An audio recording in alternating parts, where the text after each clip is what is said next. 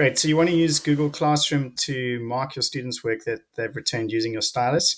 So what you do is you first got to set up the assignment correctly first. So I've opened Chrome browser to go to my classwork section, and we're going to create a simple assignment, okay, as we normally do. So we're going to title this one English Essay. Okay, we want to add work. I always add student work for the students, a document for the students for each of them. I give them a bit of formatting structure there just so that I make sure that they do the work that they need to do it. And also it helps to organize them a little bit because we know that some of them really struggle to get all of their bits and bobs together. So they have selected over here a Google document, and I'm just putting that in, and I'm going to make sure that they can't just view it. They can't all edit the one file, but I'm going to make a copy for each of them over there. All right. Now, just for want of to show you that there are a lot more options here, you can attach a Word document as well. So I'm going to attach this one. That one called Foreign Words document, and that's a Microsoft Word file. It's in my Google Drive, and I'm going to make a copy for each student over there. I can add a PowerPoint, I can add Google Slides, I can add a PDF, any kind of file that you want the children to work in, then you'll be able to mark it afterwards. Great, so I'm just going to assign this for one student quickly, and that's this test user account here, exam unknown, and I'll scroll back to the top and click away somewhere, and now I can assign it for him. Make a copy for each, make a copy for each, 2 documents. I'll put in some nice instructions. Okay, so assigning there, and now we're happy that it's going to be assigned. I'm going to wait for it to be saved and then wait for him to work on his essay. Great, that assignment's been created, so now I can close Chrome and go on with teaching some other lessons, trusting that those students are going to get that work completed.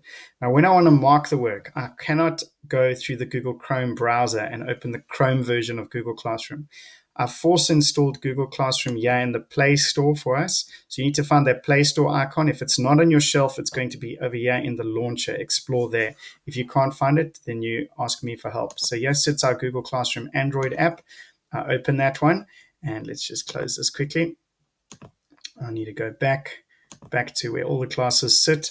Okay, so we've got OKL Online. Where are you? Probably went past it already. There it is.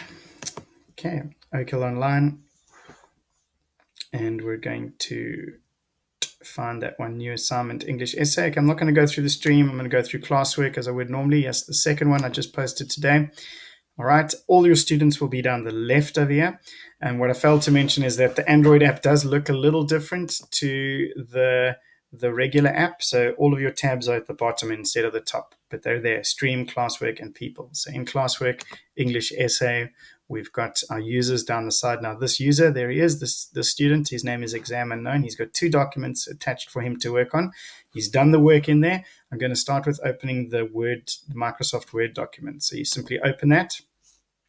All right, and now you can go to the top right of your screen. There's the pen tool, okay, to activate your stylus.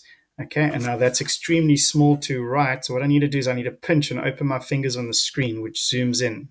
Okay, all right, and now I've selected my red pen, and now I can go ahead. But that's really big, all right, in that space. So I can even zoom in a little bit more and then still write large.